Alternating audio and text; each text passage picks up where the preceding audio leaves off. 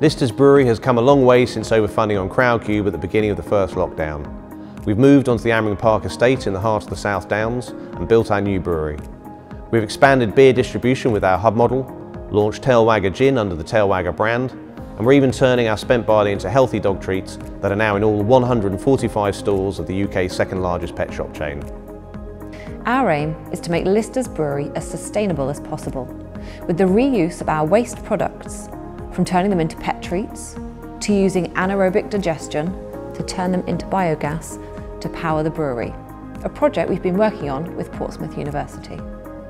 With ambitions to become a national brand, we set out to build a hub network through which we could distribute our beer directly to pubs and bars without using wholesalers and without reducing our margin.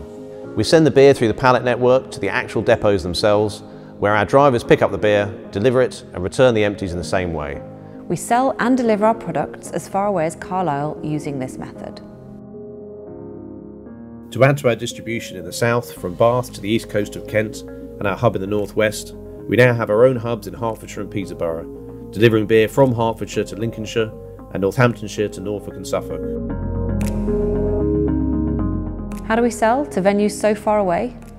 With our sales team, we've grown to 6 people who work remotely using our sales software that we designed.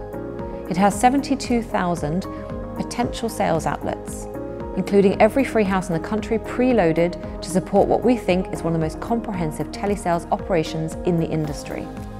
We not only know where our new potential customers are, we know what beers they sell, how many of them changing, and how many are unique. This is unique to us because we designed it. In fact, sales have grown so much, we've ordered another van dedicated to serving the Midlands. We never forget that Lister was a rescue dog, so we set up Lister's Dog Foundation, where 5p from every pint of Tailwagger and Best Bitter goes to smaller dog and animal charities that don't always get the same support as the bigger guys. Following on from the success of Tailwagger, we've now diversified into dog treats which are made using our spent barley, therefore reducing our waste and reducing our carbon footprint. In March this year, we launched all 3 dog treat brands into all of the second largest pet shop chain in the UK, Pets Corner, with all 145 stores stocking them, as well as other major pet food wholesalers. We want to continue with our plan and expand further. We want to intensify beer distribution in the areas we already cover and set up new hubs in other parts of the country. We also need to upgrade our brew plant, where we currently brew 5 days a week, increasing soon to 7.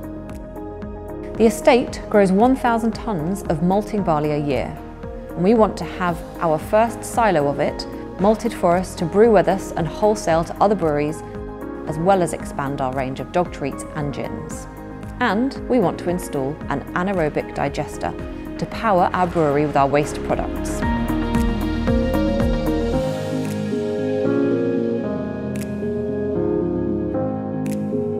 Join over 400 current shareholders on the Lister's journey and help take us even further. Cheers. Cheers.